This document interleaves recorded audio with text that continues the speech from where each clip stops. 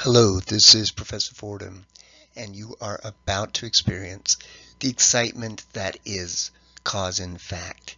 Yes, this is the third element of a claim for negligence, and what I'm going to do here is just a brief overview of cause and fact for your tort excitement and pleasure.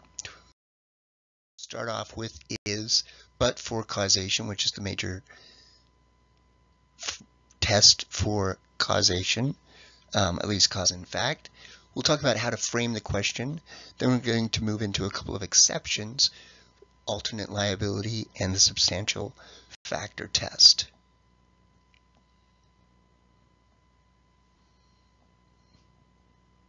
Boom, just like that. With but for causation. There's a trick to always get but for causation questions correct, and that trick is to first apply the general rule, which is but for causation, and then apply any exceptions.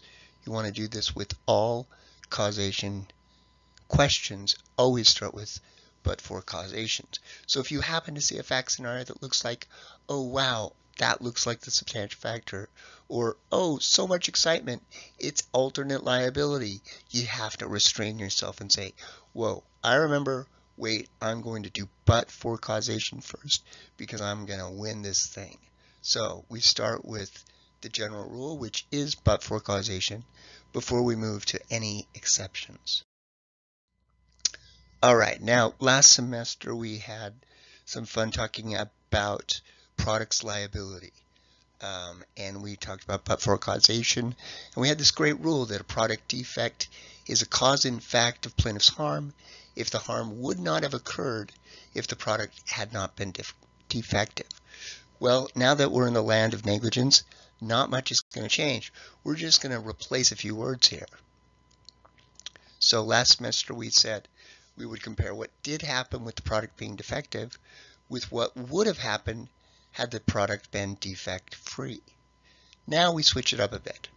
Instead, we're going to say defendant's negligence is a cause and fact of plaintiff's harm if the harm would not have occurred if the defendant had not been negligent. Again, we're comparing what did happen when the defendant was negligent with what would have happened if the defendant had not been negligent. Now, one thing we mentioned just briefly last semester is that plaintiff has the burden of showing that it's more likely than not that the negligence of the defendant was the cause and fact of her damages. That's going to become more important this semester. It's going to become more important as we move into negligence, in particular because it gets more complicated in negligence than it was in the easy days of products liability. So we've talked about misfeasance and nonfeasance. Misfeasance when you take an action and you do so without using reasonable care.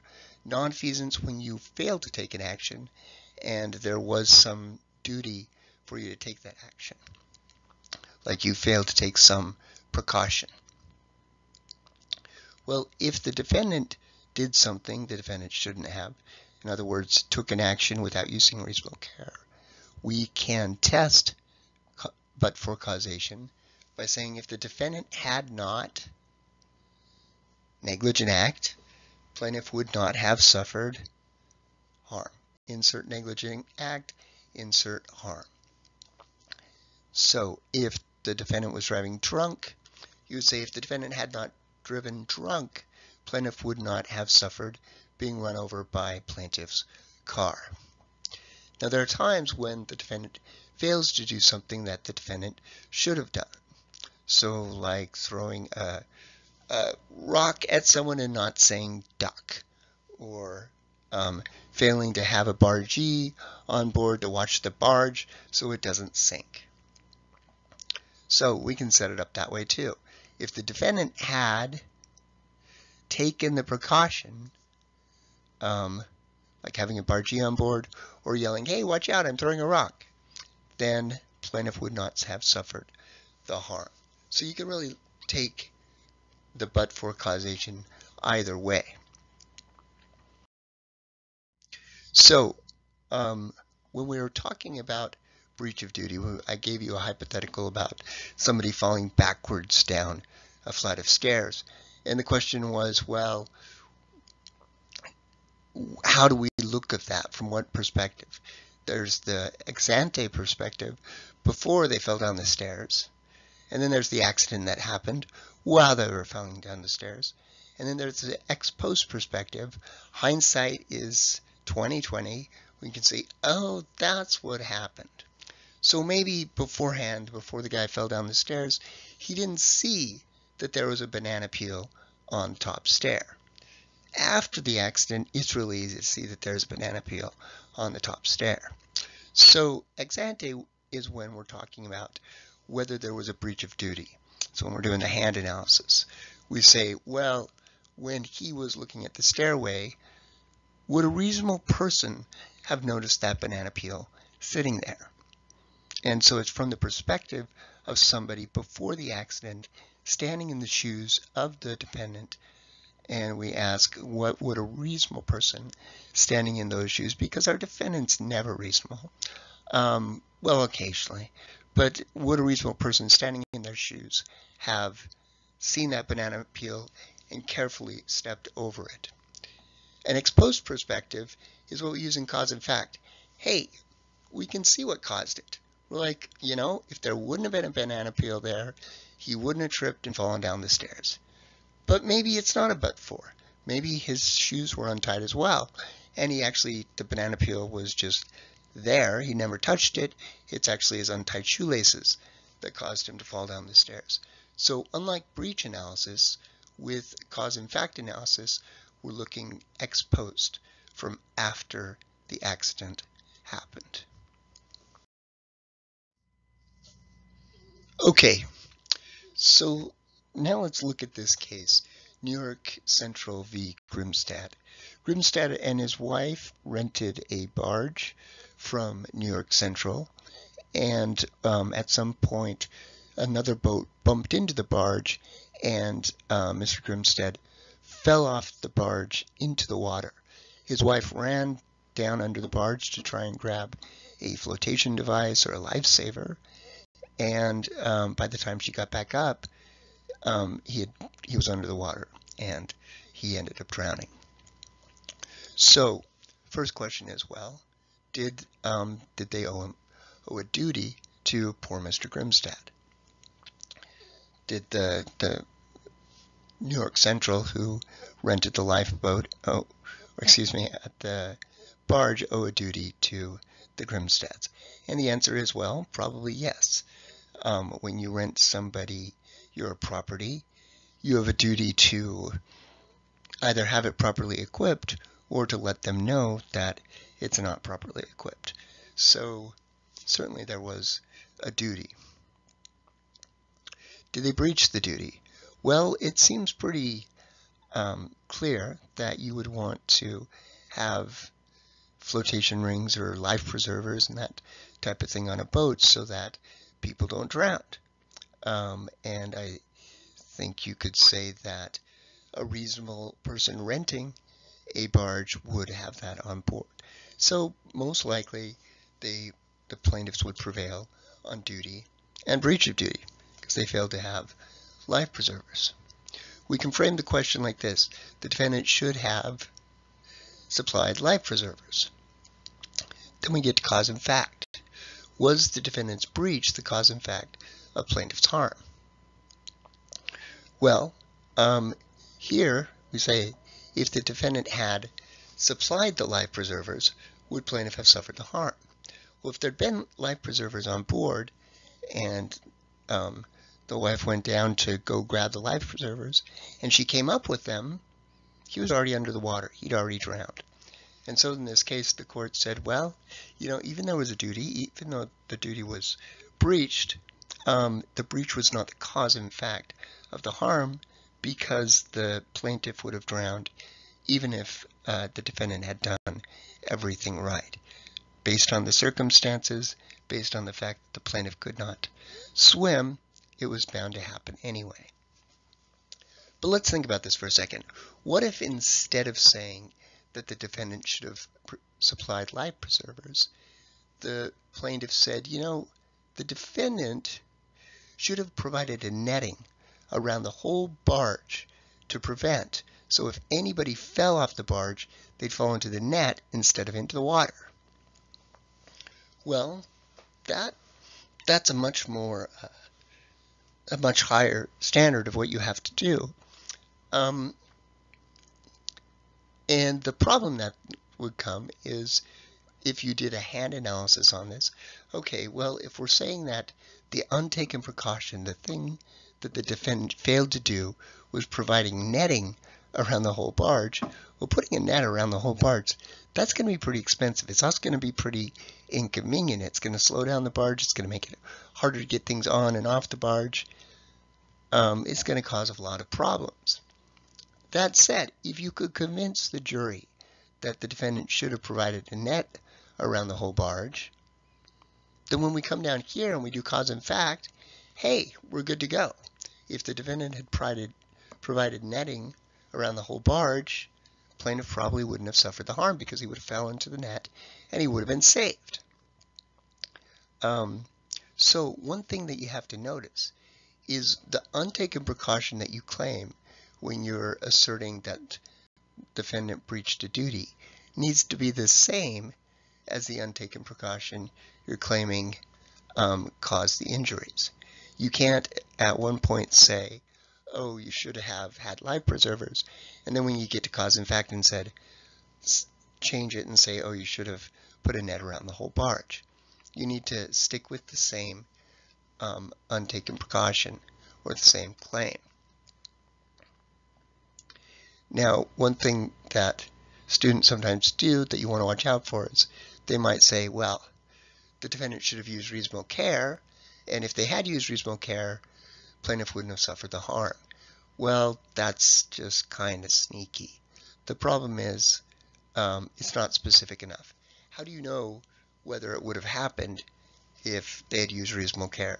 You need to be specific about what that reasonable care is so that you can do an analysis that is deep enough that it actually makes sense. So come up with a specific thing that the plaintiff's going to claim that the defendant should have done differently when you're doing the breach analysis. And then when you get to the cause and fact analysis, you can identify that and do real analysis on whether that untaken precaution would have actually made a difference.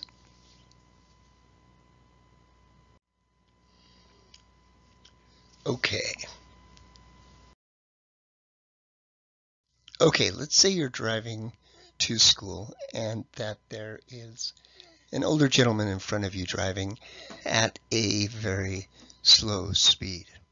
You're impatient, you're running late, like I say, and you know that your professor will go crazy if you show up at school late, so you're kind of tailgating the gentleman in front of you, thinking that you might be able to inspire him to move faster, like that ever works. But anyway, so the older gentleman sees that he might be coming up to a red light sometime in the foreseeable future, so he starts to put on the brakes. You start to slow down too, seeing him, and just then there's a drunk driver behind you that doesn't see any of this, isn't really paying attention to the road, and he slams in to the both of you.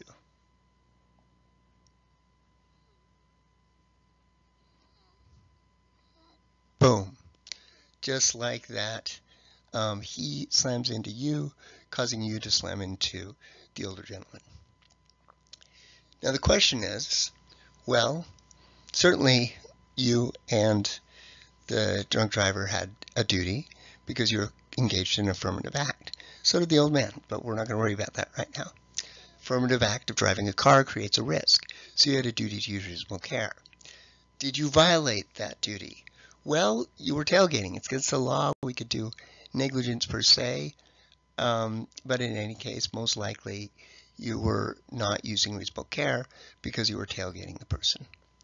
Then the question is, did the drunk driver breach his duty? Well, certainly, he was driving drunk. That's an easy one. Then we ask the question about cause and fact. So let's think about this.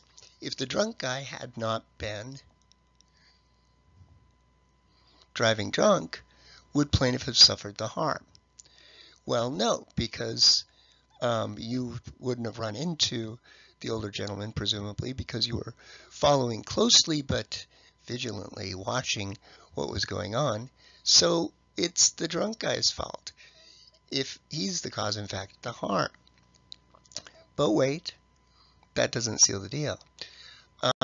If the tailgater, that's you, had not been tailgating, would plaintiff have suffered the harm?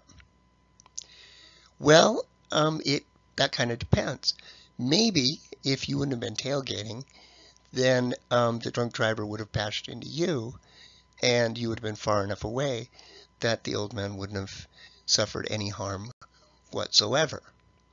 Or maybe the drunk driver was driving so quickly that no matter how far back you were, he would have thrown your car forward into the drunk driver's car.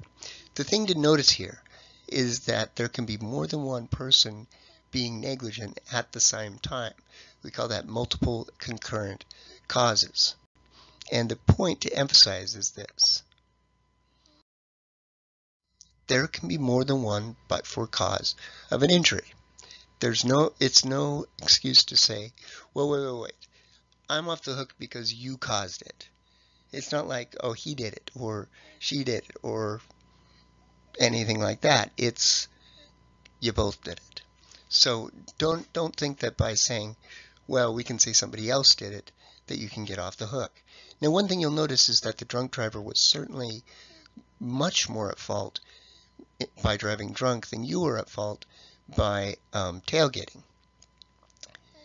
And it doesn't matter that the accident wouldn't have happened if the drunk driver wouldn't have been there at all. You're still a but-for cause. But the drunk driver being more at fault and you being less at fault, that's not going to change cause and fact. You're still the cause and fact of the harm.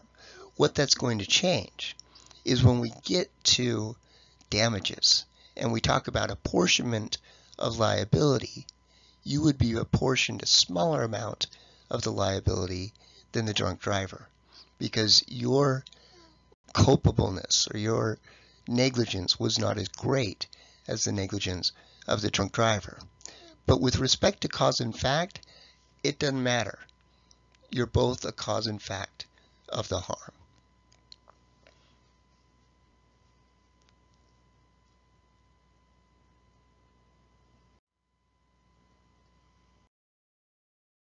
Okay, so the first thing you do always is attempt but-for causation.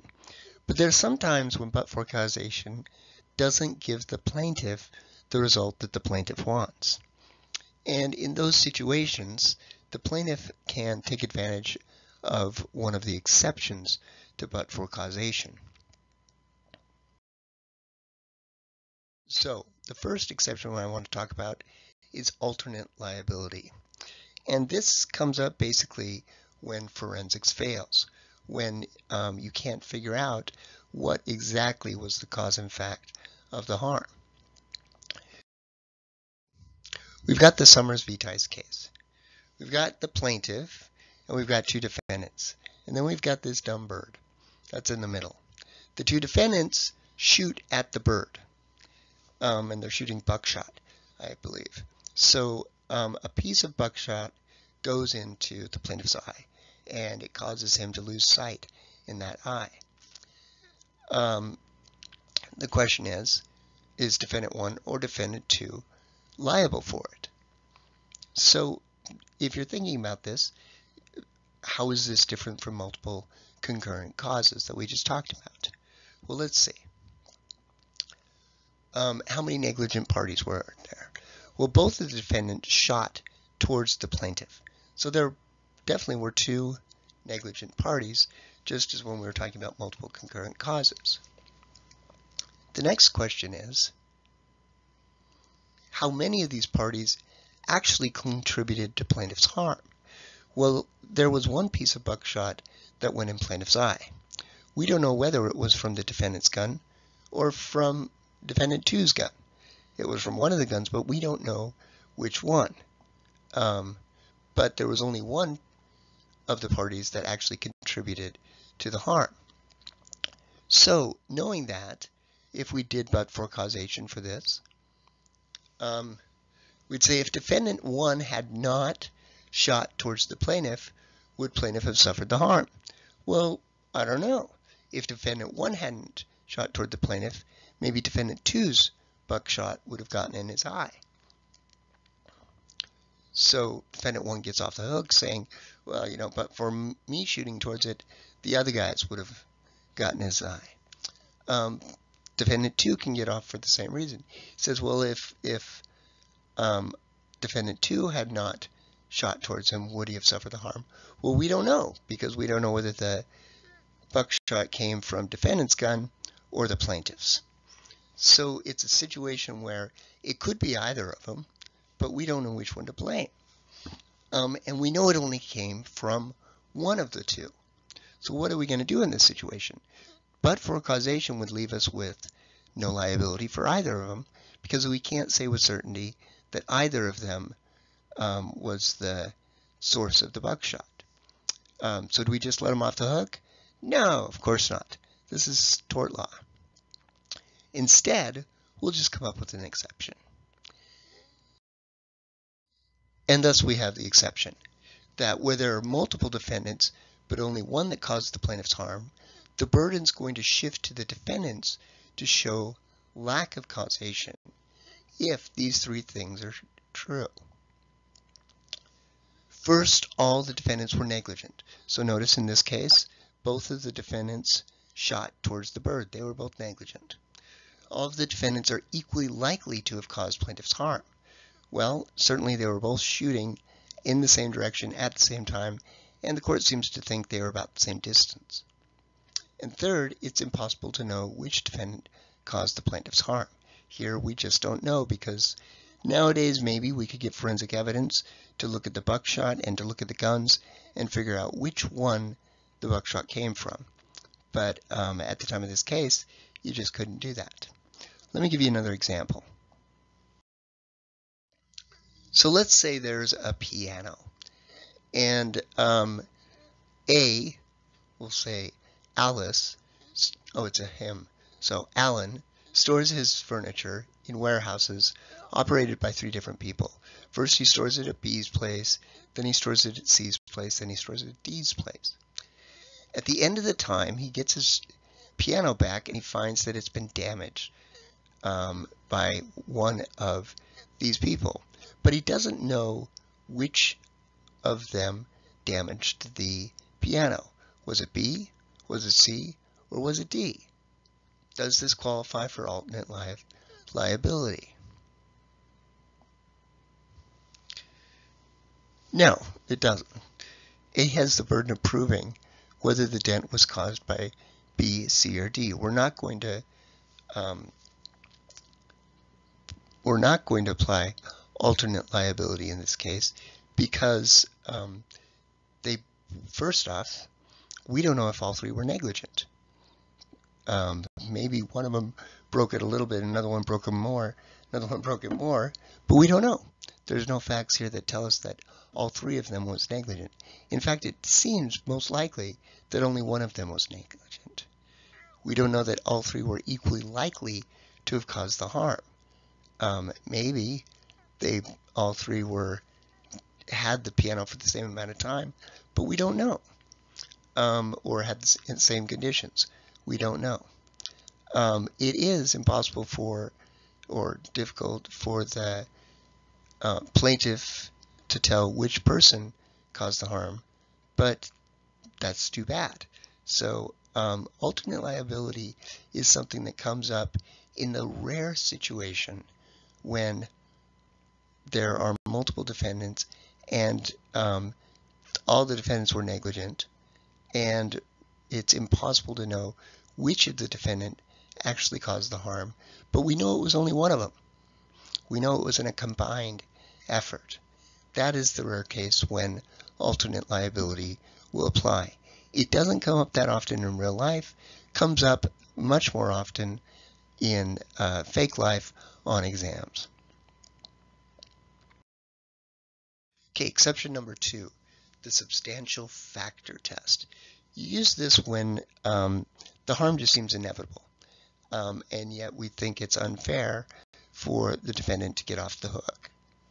So, I've said that there could be more than one cause of an injury. Sometimes one of the causes of the injury is not a person, it's just a situation, like a tornado or something that's happened.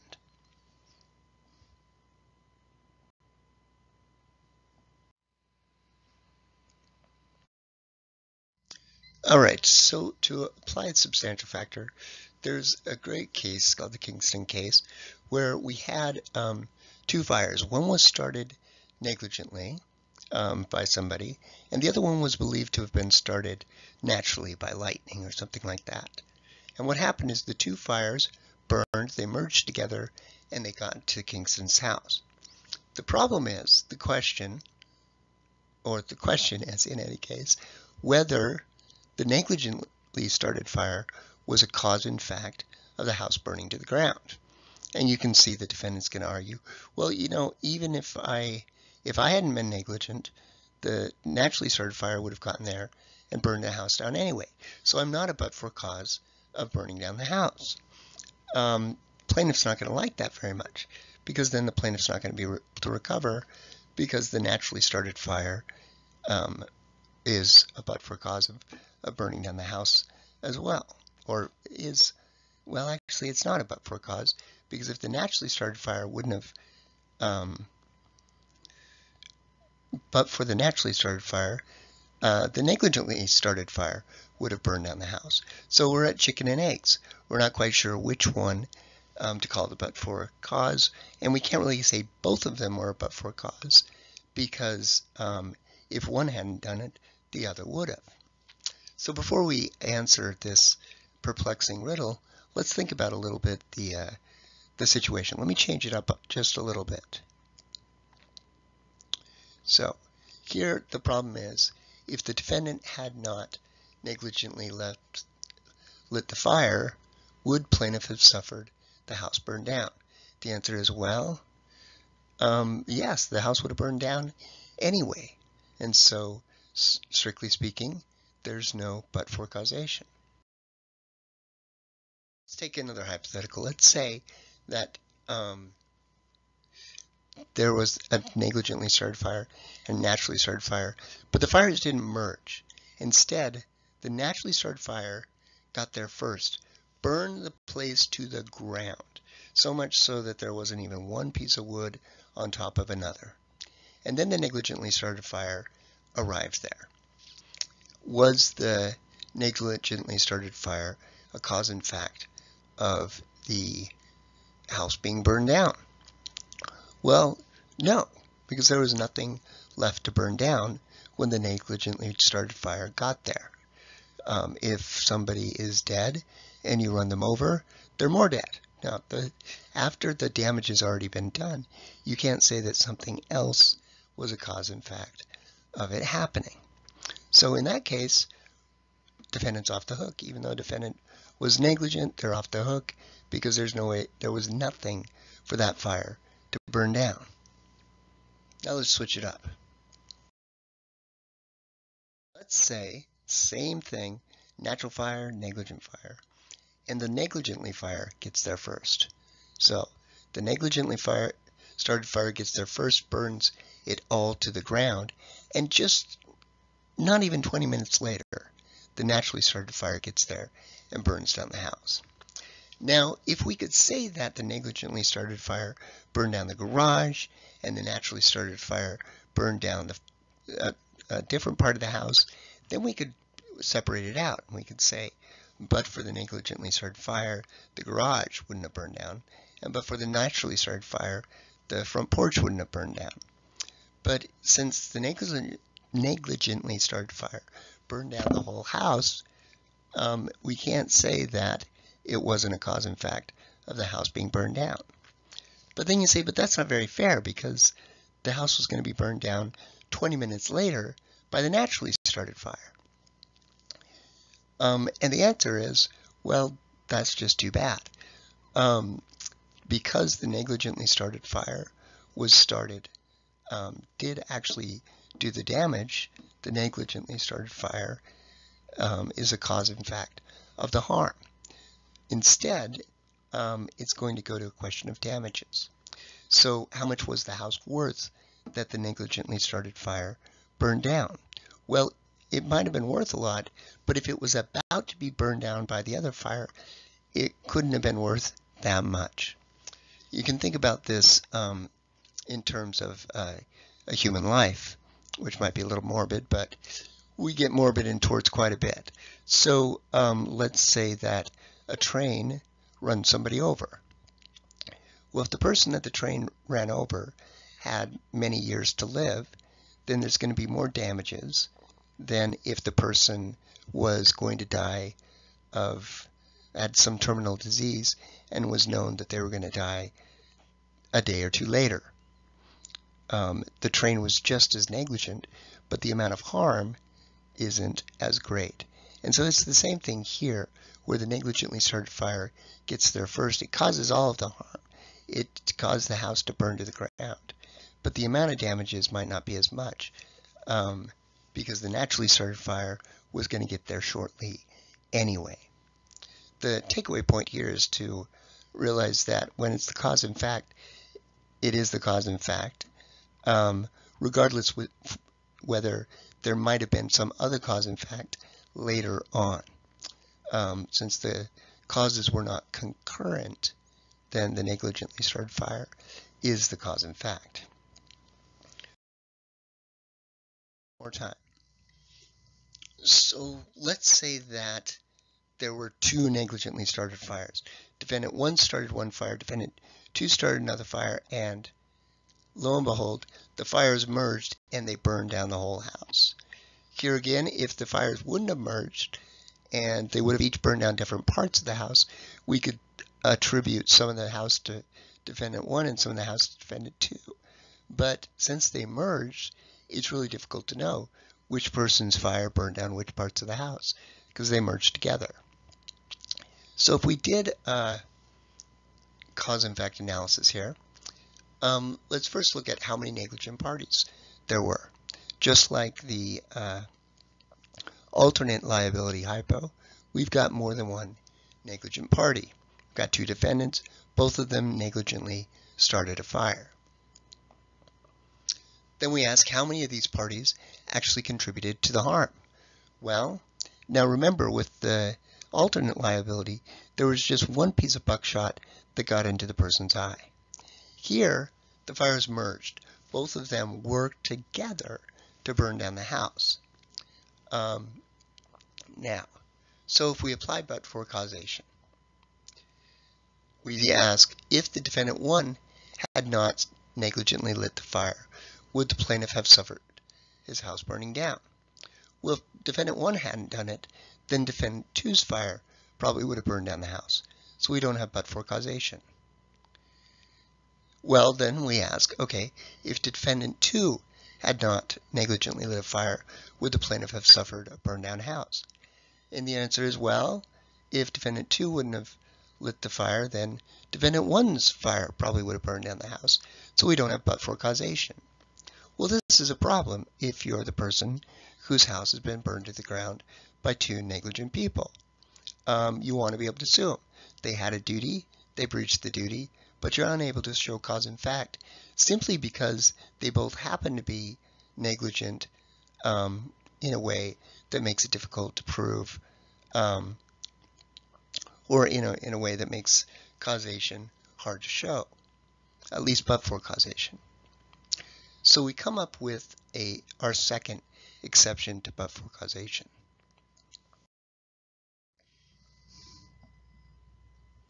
And that is the substantial factor test. So under the substantial factor test, a defendant can be held liable for all of plaintiff's damages, despite there being another cause, if the defendant's negligence would have by itself been enough to cause the harm. So if the defendant 1 who started a fire big enough to burn down the whole house, then we're going to hold them liable even though defendant 2's negligent was also a cause, or even though the two fires merged and also contributed to the harm. So essentially, what you're asking, rather than when but-for causation has failed because there's another person who would have caused the exact same harm, then we ask, okay, would the defendant's negligence by itself have been enough to cause the plaintiff's harm? If it would, then we say under the substantial factor test, the defendant's negligence was a substantial factor in causing the harm, and hey, you know what, that's good enough for me, you're liable.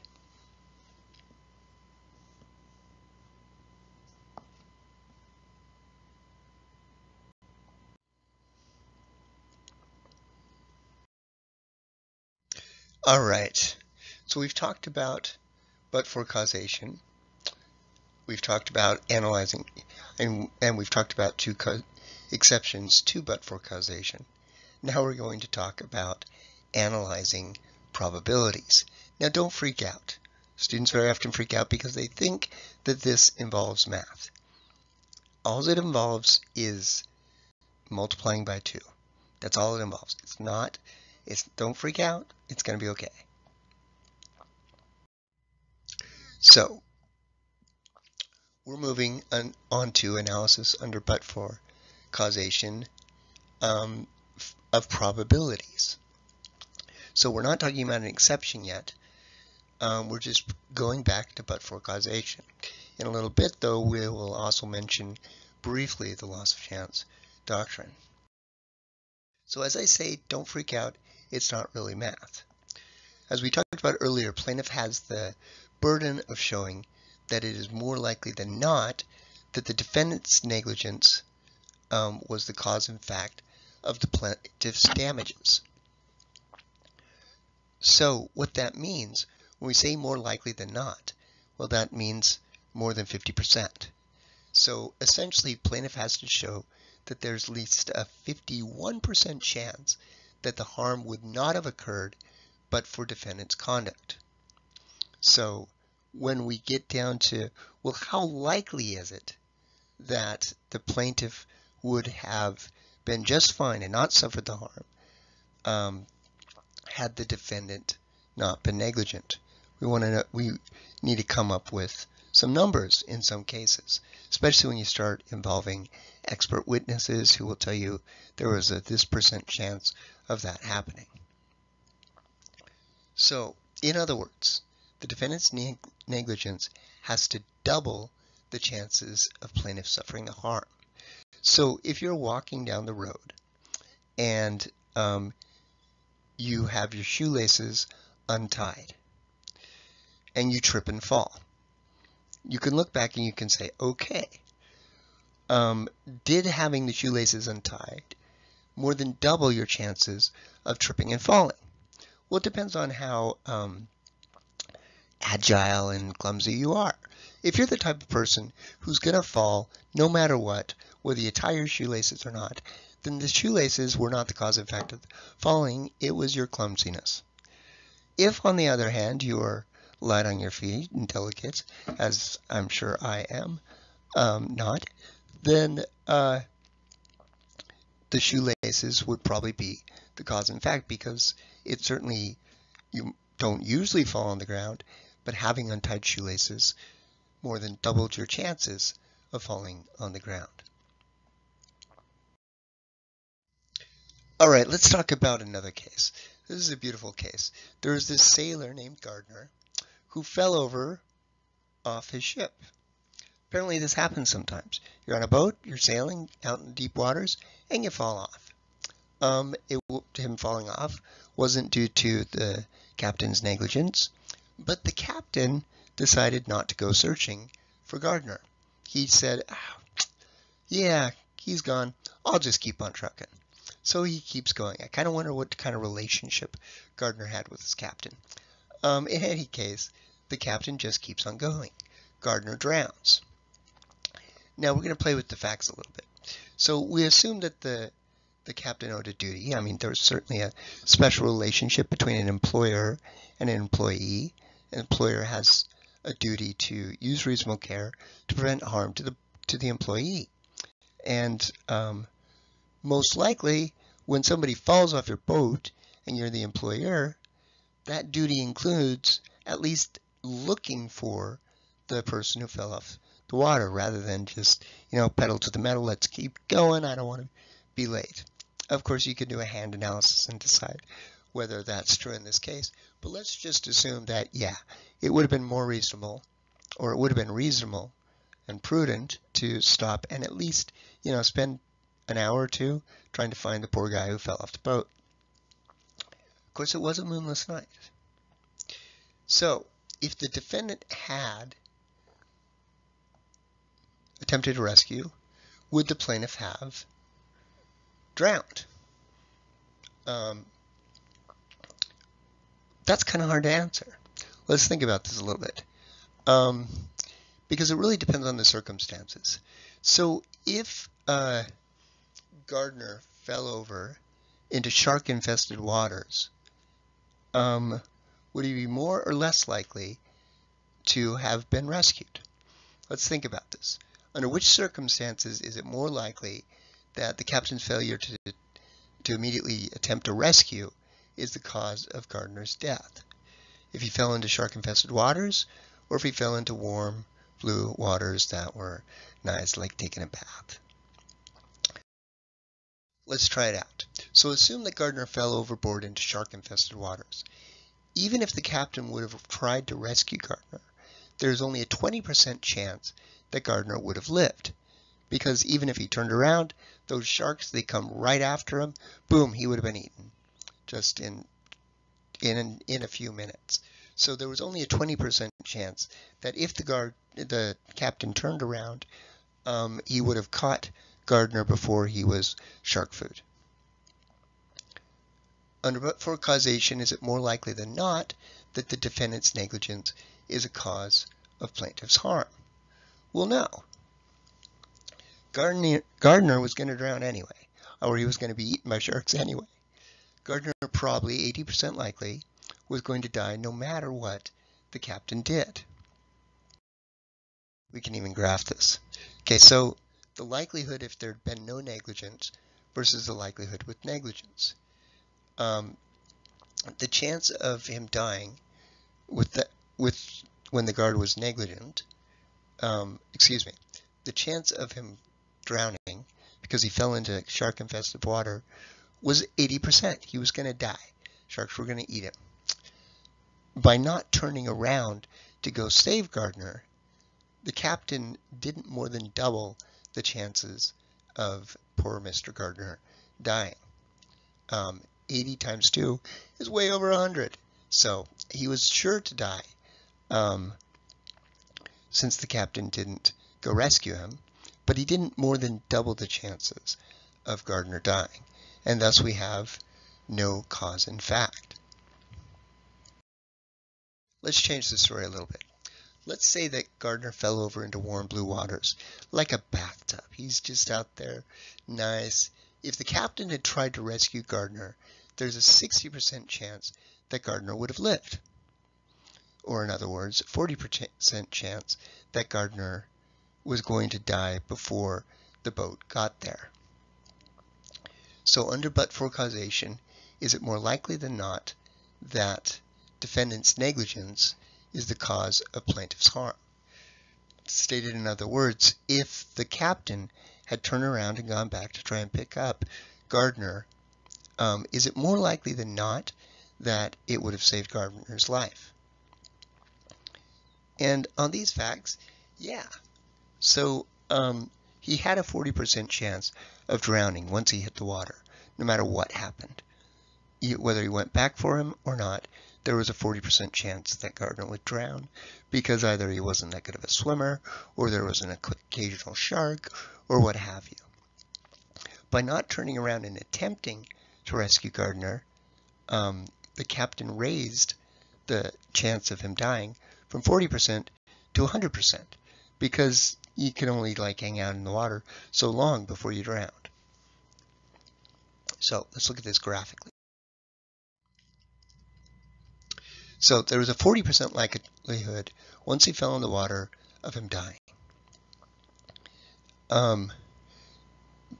By failing to even attempt to rescue, the captain more than doubled the chance of him dying, moving it up to 100%, from 40% to 100%.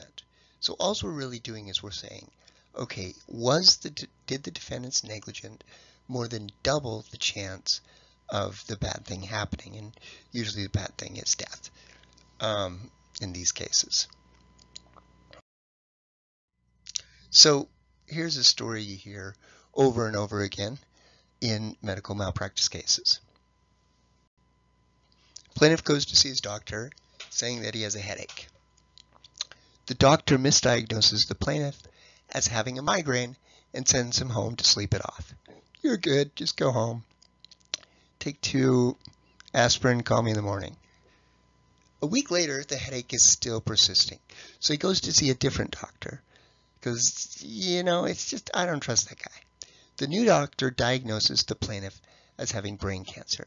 Now, just caveat here, I'm not a doctor. I don't know if this is even possible that a headache would be a sign of brain cancer, but I'm just throwing it out there as a hypothetical.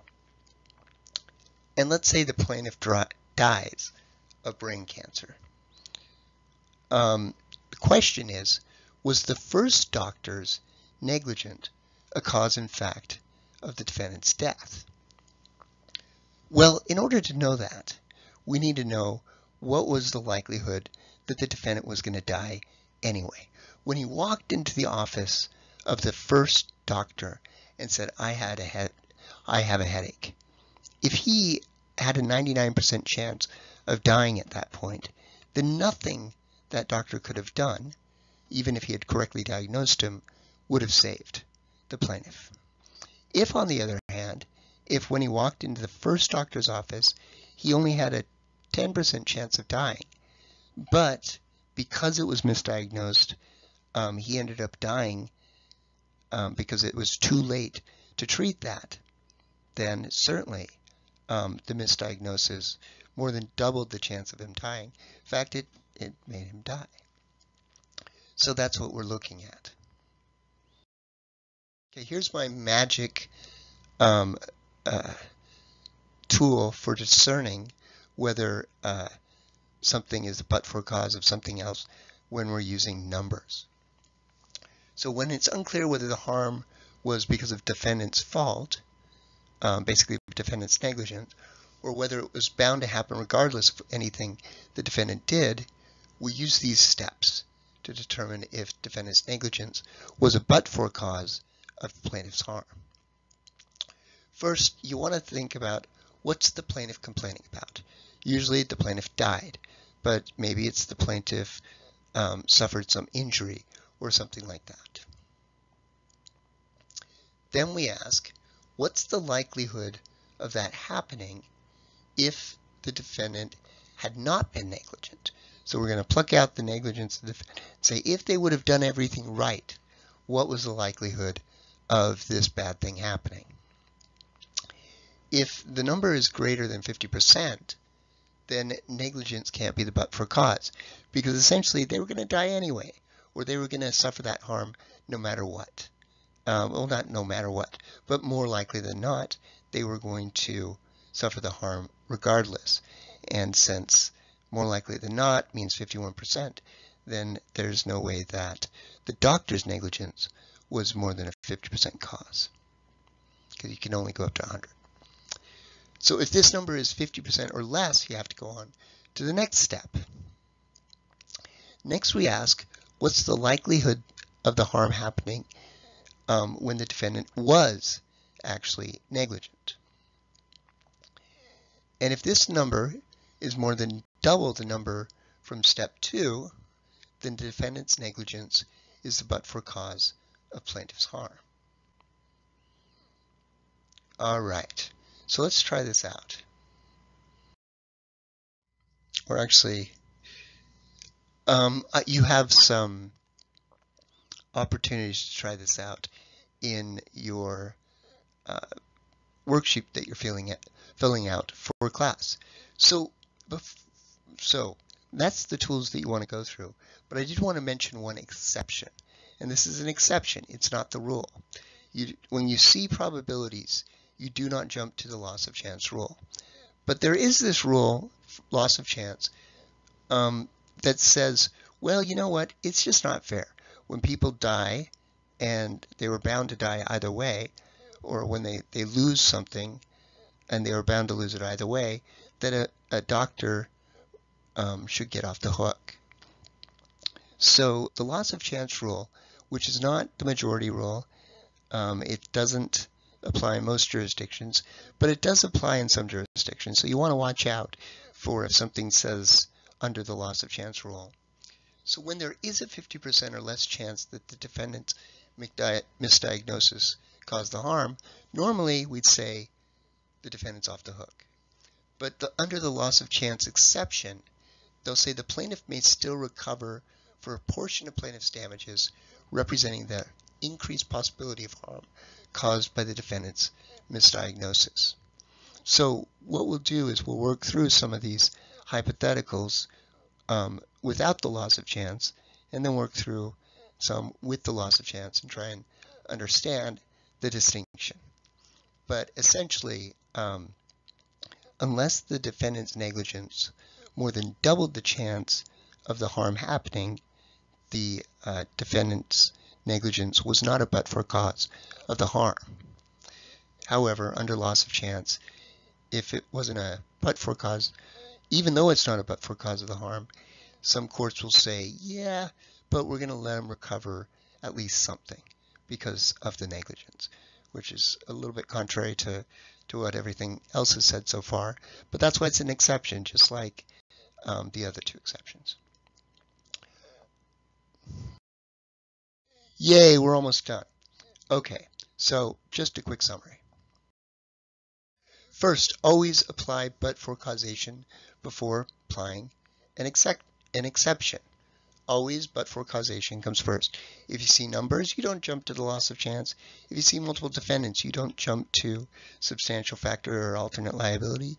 You wait. You try but-for causation first. Next, if the plaintiff can't prove but-for causation, try an exception. If only one party contributed to the harm and plaintiff just can't prove which one it was, apply alternate liability. This is rare. Doesn't come up that much, except, among law professors. If more than one party or event contributed to the injury, apply the substantial factor test.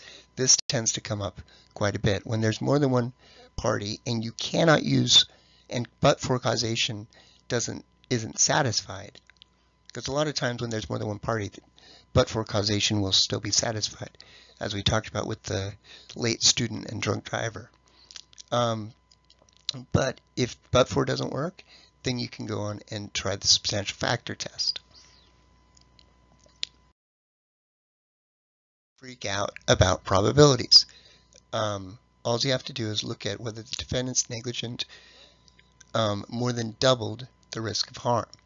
And in cases where you'd want to do that, you would see numbers in the question, and you'd want to say, okay, the percentage of dying was this before the negligence, the defendant's likelihood of dying was this after the negligence, and just say, did it more than double? If it did, boom, cause and fact. If not, boom, no cause and fact. So, I hope this has been helpful and enjoyable, and not too long. I will leave you with a limerick about cause and fact. It goes something like this. Causation is hard to assess when the harm is done, more or less. To test cause and fact, just remove the bad act and see if harm comes nonetheless. Yeah, maybe too cute by half. Thank you, and see you in class.